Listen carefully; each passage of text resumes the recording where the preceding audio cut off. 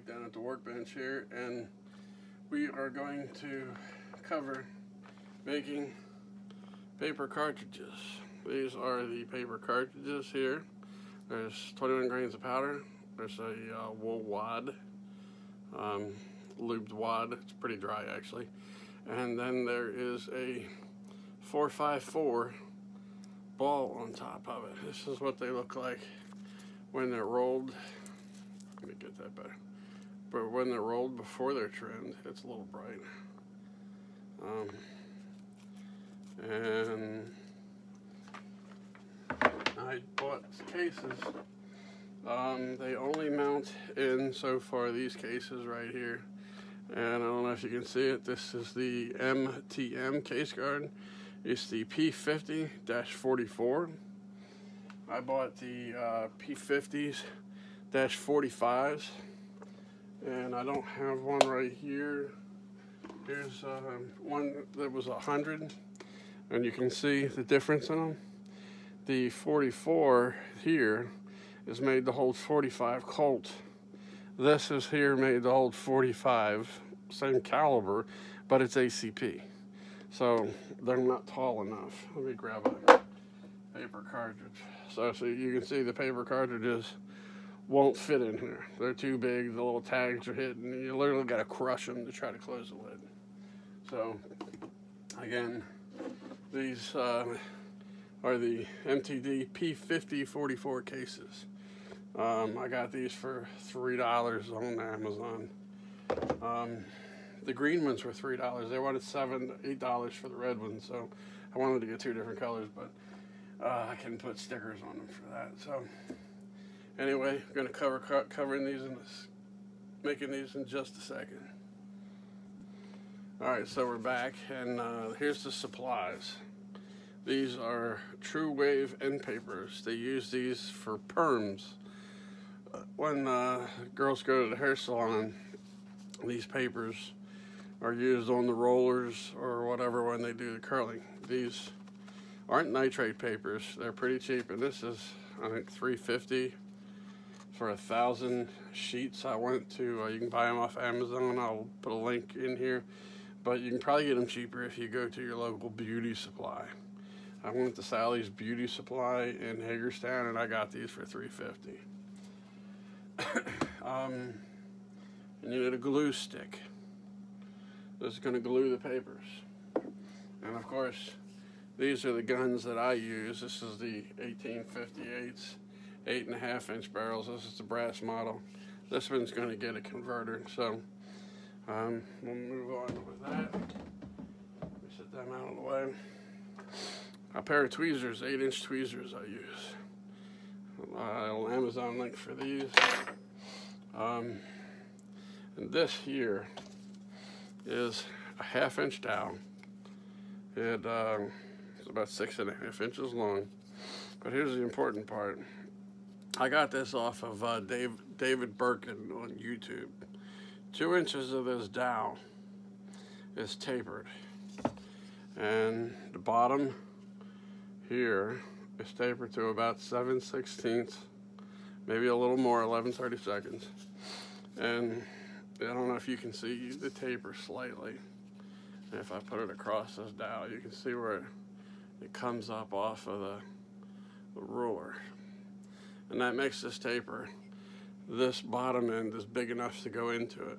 Now, the only thing I found so far, I used 21 grains with my spout here, and I'm using American Pioneer powder is right now, and because local shops around here carry it, they've kind of made really hard. Most places have to get special licensing to carry real black powder, but with this taper at 2 inches, I'll show you here later in a second that it's hard to get the wad and the ball right down to the 21 grains of powder. I think maybe 30 grains of powder.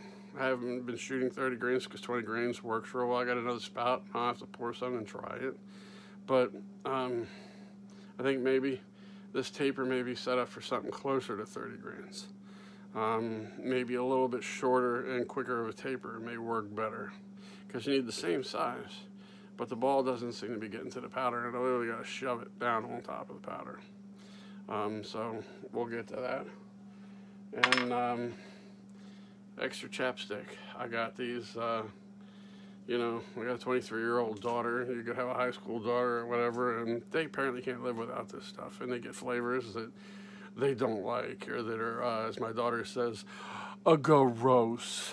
So I get these for free. And these are 44 caliber wads. I cut out myself. They're 7/16, and they're dipped into a mixture, half 50% deer fat, rendered deer fat, and 50% beeswax. And all I do with that there, I'll make another video of that, is I'll just grab this with a pair of tweezers, and I dip, swipe real quick into the hot deer wax, drop it into an aluminum foil dish or pan or whatever, and then cook them in the oven at 200 degrees for, I don't know, 15 minutes, and it just distributes the stuff all through it. And let's just make sure these aren't going to burn, and they're going to melt a little bit and lube the barrel on the way out. So I'll get to making this in just a second. Okay, now I'm going to go through making one of these. The guy, you take this paper here and you kind of roll it. You want to leave yourself maybe an inch, 3/4 of an inch. The guy David originally did this. He kind of put glue on it and started rolling it, and I kind of found it to be kind of hard. The glue got all over everything, but wrong one. I take it and put a little glue on it as I roll it. Roll it up on itself, take the little tag end, rub some glue on it, finish rolling it, screw it down, and then you have the little top piece here. You flatten it, take a glue stick, put a nice little dab of glue on it, fold it over, mush it down nice and tight, and then you slide your tube off. And there's the tube that you're going to put powder in.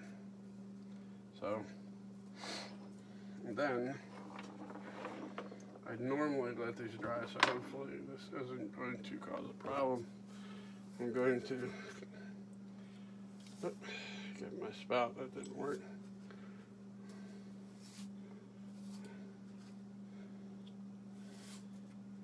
My spout is full, 21 grains. Now I'm going to take a wad, and the original guy David makes his sticky, and he uses a vegetable wad. I don't use a sticky wad.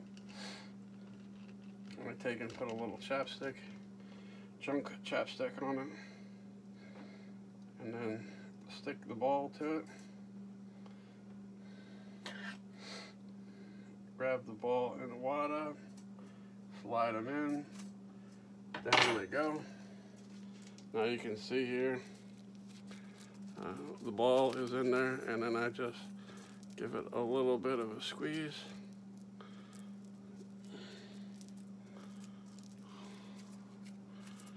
Twist it, and there it's made. There it is. Put it in my hand. There it is, made. Powder, packed tightly with a wad and a ball. It goes into the container. Into the container and ready to go. So there's one more to be added to our box over here. Then eventually we'll fill all these up, and then we can go shooting. So I hope that helps. I'll have to review this video, make sure I don't have to recover anything, but I hope it helps you. It seems to work out pretty good. Makes loading the 1858s a lot easier. Peace, people. Okay, so I came back down here and after reviewing my video and found that like big bright white LED lights kind of whiten out some things in the video. So this is, you can watch David's video on YouTube if you want, but what he did was kind of did the dab of glue here and rolled it up. And I'll try it again his way, but I wound up getting messed up with that sometimes. Actually, it kind of worked there. And then you get to this spot here. Hold it. Run glue down the edge. Finished rolling. And you got a tube. And then, let me make sure I'm still on the camera. It's hard using this camera backwards. I can't see what I'm doing. And then glue on this tube. I noticed this whole section of the video before was kind of whited out. And press it down, get this good and square so it fits in, good and tight on it, so it fits into the barrel. That little tab, it didn't stick down. That'll get crushed up when we do it, and boom, there's the tube, all ready to go. So you can see it a little better like this. So there's our tube. It's gonna sit and dry and make some more.